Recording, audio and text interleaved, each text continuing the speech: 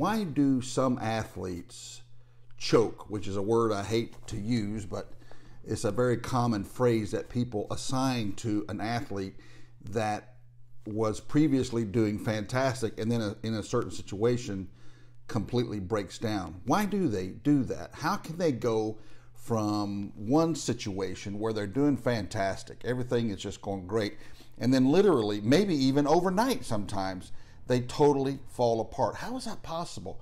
What happens in the minds of these great athletes? Well, from my experience, it comes from primarily three sources. Sometimes an athlete, or a team rather, may have giant expectations of success based on past performance. I mean, they've won a lot in a year ago, 3 years ago, 3 hours ago, and then they're expected to win right now. That can cause them a lot of pressure to succeed, a lot of expectations. Sometimes an athlete is a perfectionist. They have to have everything just right. Every ball has to be hit perfectly. Every free throw has to be made. So again, it can lead to a lot of pressure, leading to fear. Fear is the big motivator here. No matter what the situation, no matter what the cause, fear is the thing that is the primary cause of failure. However, in my experience, the primary cause that can or contribute to an athlete choking is a thing called situational anxiety. So really how it works is an athlete, great athlete. Now I'm not talking about a beginner, right? Some hacker who really doesn't know anything about the sport they're playing. They're just a recreational player. I'm talking about many times a professional athlete.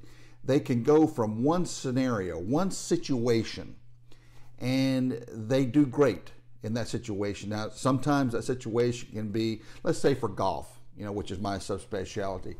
So a player goes from a mini tour, a developmental tour, let's say, and they're burning it up out there. They're doing, fantastic. And then they go to another situation, literally in a span of 7 days, and they can't replicate the success they had just a week ago. What happened? What changed? I'll tell you exactly what changed. It's the circumstance and the situation that causes anxiety. So I'll give you an example. This past week on the Korn Ferry qualifying tour, I work with some players up there. I've been following them and following quite a few other players, in fact. And these are, we're talking about past winners in college or on some developmental tour around the world, something like that, or around the United States. These are winners now.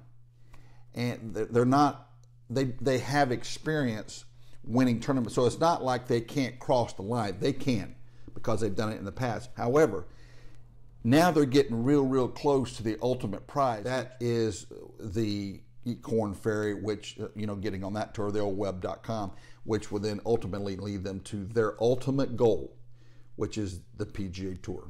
Then what happens is a series of communique happens in the mind, which then sets up the failure, the scenario of failure. Well, what is that? Pressure to succeed, fear of failure. So, I'm getting close to my goal and I don't want to lose this and I don't want to lose this opportunity, and, all my eggs are in this basket. I'm getting this, I'm getting older, and, a lot of guys come. All of these things, thoughts, then get way of the success. Whereas just a week ago, because of that situation, it held no significance. There was no chance of failure. It didn't really matter, right? The situation and the circumstance did not matter. Who cares? This is just a nothing event. It really doesn't matter. But even more than that, it can happen in practice. This is when I see it quite a bit. So a player is fantastic in a practice round, or they're great in practice. But then when they go out to a tournament situation, certainly in a tournament that gets them close to the ultimate goal, totally fall apart. Fear, then, the fear of failure, which you have all heard a million times, this is the key. So if you're in a practice round or you're in some nickel and dime tournament, in their mind it may be some nickel and dime event or some kind of, tournament that doesn't mean anything. failure, you can't fail. There is no failure. I cannot fail because this situation doesn't matter. However, when I get to this other situation, this other scenario, now this one counts. Oh, well, there you go. Because this one counts, then there's a real possibility of failure here. Over in that event, which was literally just 5 or 7 days ago, who cares? It doesn't matter. It's a nickel and dime event, like I said. There is no fear of failure because there is no failure. You can't fail. More specifically, if a person is on the driving range or in the court or whatever, a baseball diamond in practice, there can't be any failure. So if there is no failure, then there's no fear of failure. You can't fail in practice. Can't fail in a nothing event. So if there's no possibility to fail, then the fear of failure is non-existent. And so then you've eliminated any possibility of fear being a motivator, and therefore the body can react like it does, when you're doing your best, free from anxiety. Anxiety is another word for worry. So if you're worried about failure, or if you're worried about not reaching your goal, or my life's coming, all of these things that get in the way of performance due to fear of failure, all of those things then cause the body to get tight and out of joint and timing to go off, the whole thing, right? There is that connection mentally and physiologically, cognitive and somatic, both working together.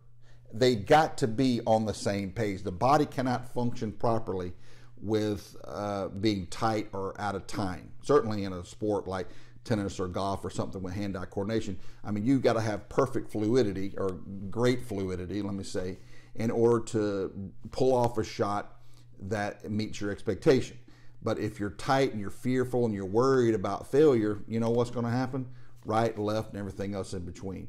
And so situational anxiety is, in my experience, is the primary reason why athletes choke.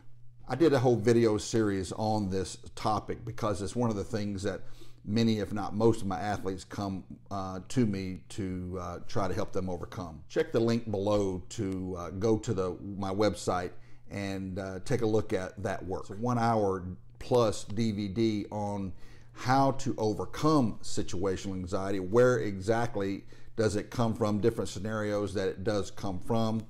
I go into like I said, the cognitive and the somatic connections, the correlations in between those two. And like I just mentioned, which is the most important thing, how am I going to overcome this? How in the world am I going to be able to push through to the finish line? I'm so great in practice, and then when I get to the finish line, I fold up like a cheap deck of cards. How am I going to get through that?